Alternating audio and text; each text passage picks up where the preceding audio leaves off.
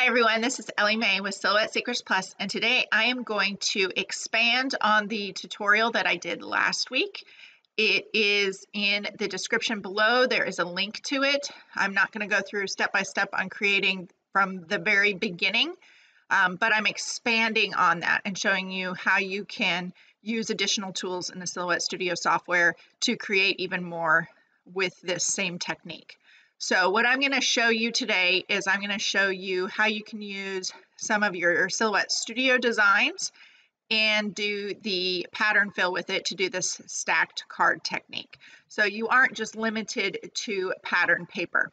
This tutorial, you do need business edition in order to follow the steps. So we're going to be taking a design that's in the Silhouette design library, and we are going to be saving that as a JPEG, or you could use a PNG file. I'm going to demonstrate a JPEG file, and we're going to turn that into the stacked card technique. So the first thing that I want to do is I don't need to recreate the wheel every time I do this thing. I can open my file, which I have opened here on my screen. This is the design that I did last week in the tutorial, and we cut and I showed how to assemble that on the tutorial. It is linked in the description. Make sure to like and subscribe on this video if you'd like to be notified for further content on YouTube. But today we're going to take this one step farther. So I'm opening this file. This I'm going to save as a template file. So then I don't have to do the work to get started all over again. Currently, you can see on the screen that my file is filled in with the black layer, the pattern fill, all three of these stacked mats. So the easiest way we can do this is make sure that everything is selected on your screen. So I can move this apart so you can see it. But those are the pieces of our card that I created last week. So I'm just going to group those back together. Make sure everything is selected, all of the design, and then you can use your fill pattern or your fill color panel either in the quick access toolbar or on the right hand side is your fill panel, and you can take the color out of that. And what that does, the little crosshatched here is your transparent fill. So now we have our pieces broken up. So I still currently have each of those matte stacks grouped together, but what we can do is I'm going to undo that. I'm still going to center them just to be sure, but I'm going to select them all and I'm going to right click and choose Ungroup. And you can see all those selection boxes pop back up for each individual piece. So if I grab this one, it's the top panel of my card. So what we're going to do is we're going to grab or select every other one. So I'm clicking on the back largest rectangle and I'm holding my shift key down, and I'm going to click on each of the rectangles. Oh, I clicked off too soon. So we're going to start again. I hold my shift key down, click on the back, click on the middle, click on the third one, and it's not letting me do it. Okay, they're all selected. I'm going to click up here. That's interesting. There, let me grab it. So sometimes it just takes a couple tries to get it done because of all those red cut lines together. I can go ahead and I can fill this. I don't know what color I'm going to cut it out of, but I'm going to fill them all with black again. And you can see here's all my pieces for my mats for the patterns. Now I'm going to go through the same exact steps, but first, here is my template file. So what I'm going to do is I'm going to come up to File, Save As, Save to Hard Drive, and I'm going to save this stacked template. So now when I go to make the next card, I can just come in and my file is ready to go. The next thing that I'm going to do is I'm going to show you using a design from the Silhouette library. So I'm going to come over here to my library, and I am using this design here. It's design 409508. And again, you will need to have business edition in order to follow these steps and to complete this project. You could do the same steps with an already created JPEG or PNG file, but this is a cut file right now. So right now, what I'm going to show you, you do need business edition upgrade in order to be able to save as a PNG. So what I'm going to do is I'm going to double click on it to open it. In the version 4 software, you could get a couple pop-up windows. This first one It startles people at first. Really, it means absolutely nothing. All it means is that the file was saved with a previous cut setting that the designer created. So the designer had their own cut setting created. It's not in my software. So that's what this little menu is telling you. It's missing. You have to set up your own settings when you go to the Send tab anyhow. Somebody else's settings may not work for you. And I'll link in the description below about the perfect cut settings and why it's a myth. So this is just a pop-up that you can click OK on. The next one is a new feature in version 4.4, and it's print and cut. So if a file has print and cut data in it, so this is a graphic image with a cut line around it, it's designated as a print and cut file. It will automatically recognize that, and you can have the software turn on those registration marks. I'm old school. I really don't care for it to be turned on because I always reset the defaults anyhow. So I like to go through the same steps that I've always created. You can click cancel or continue. If I click continue here, it's just going to put those registration marks on the page. I actually don't need them for the process that I'm doing. So right here, you have your printed portion. You can see some of these files when they're print and cuts, they have this white background, and that's because the image itself was originally a JPEG image. It's not an individual cut file. It doesn't cut out these individual pieces here. You have a cut line, a red cut line that goes around the image that if you were to send this as and set it up as a print and cut, it's going to cut around that outside image. If we zoom in here, you can also notice on some of these that the white doesn't actually extend the full length. Typically, you're printing on white cardstock or white sticker paper when you're using this, so it doesn't matter.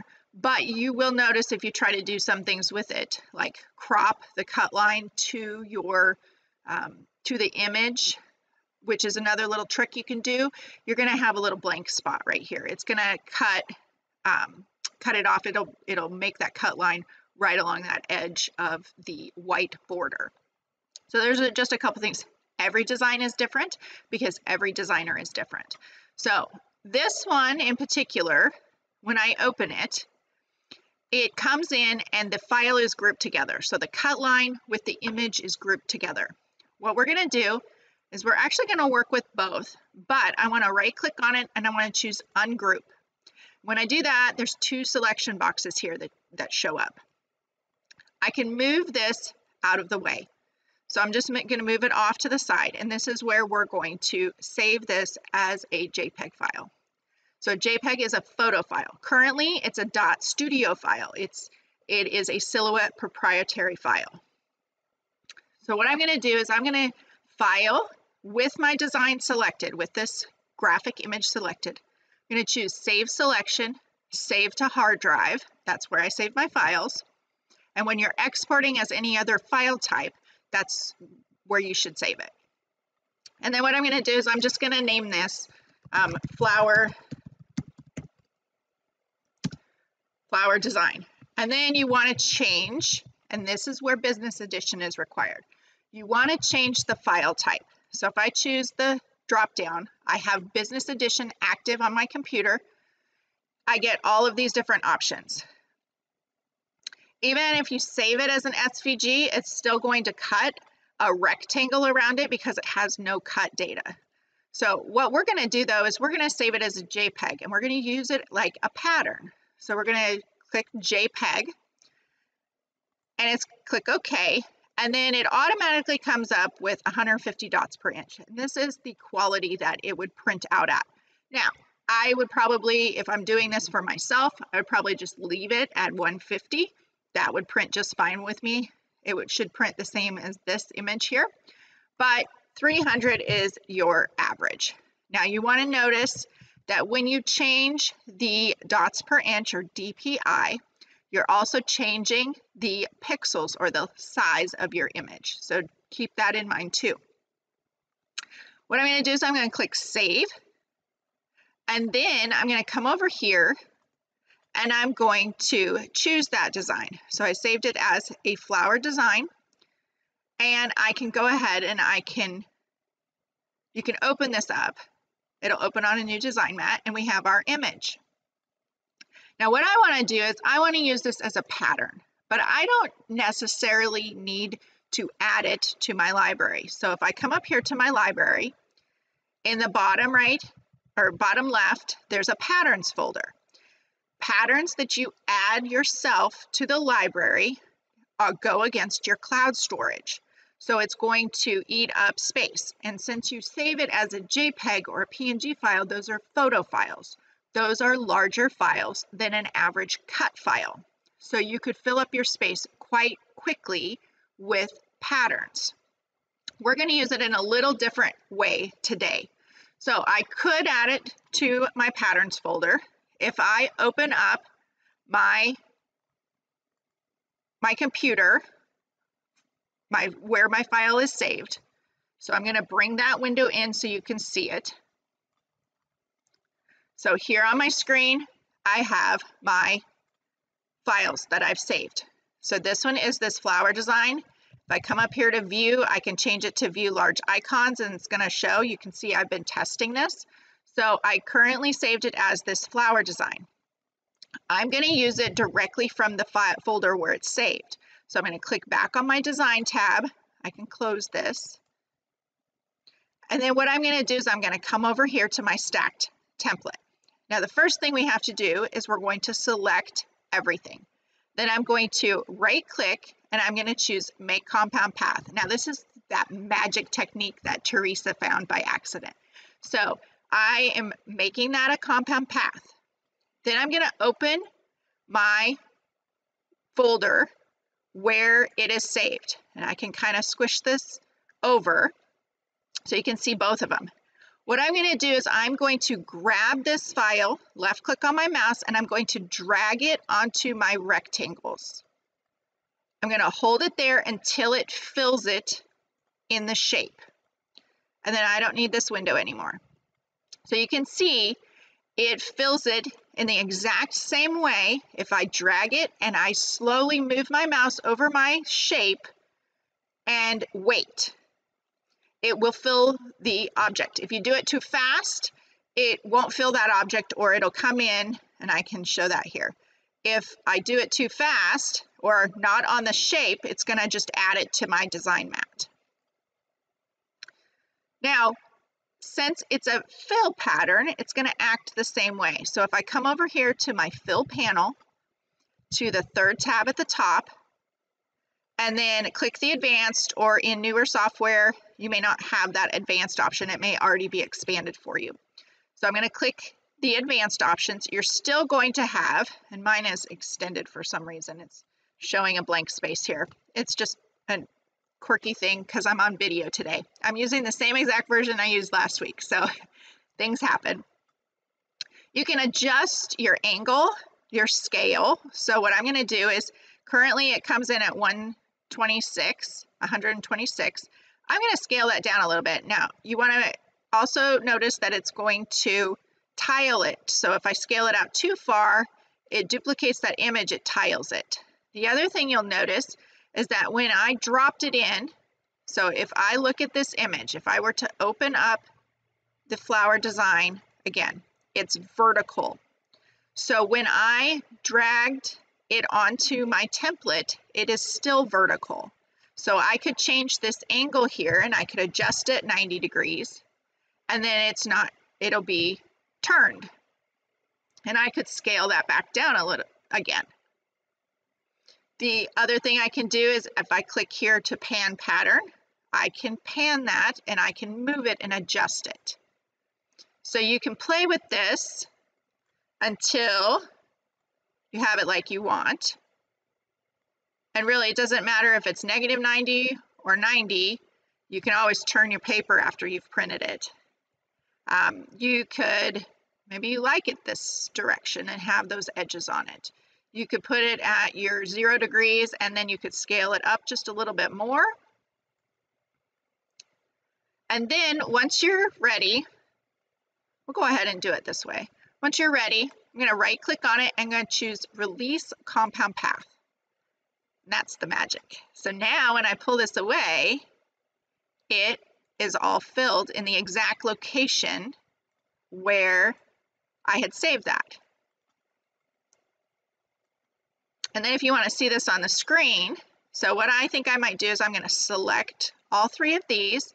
I'm going to come up here, and you can do this either here in the quick access toolbar, you have a little eyedropper here, or your fill color panel on the right side, and your first tab is your color picker. You can use the eyedropper tool here.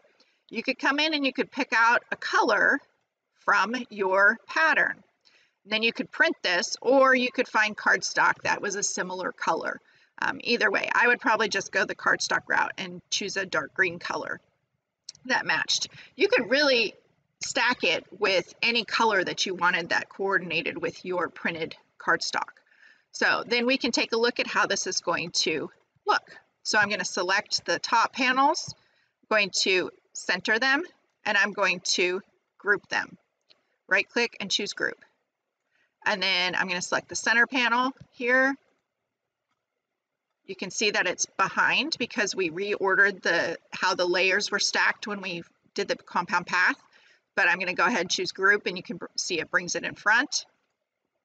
I'm going to select the large rectangle, and then Control G is another group. So then once I have this, I can center it all together.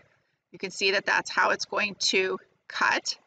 And what I can do here is I'll zoom in a little bit so you can see.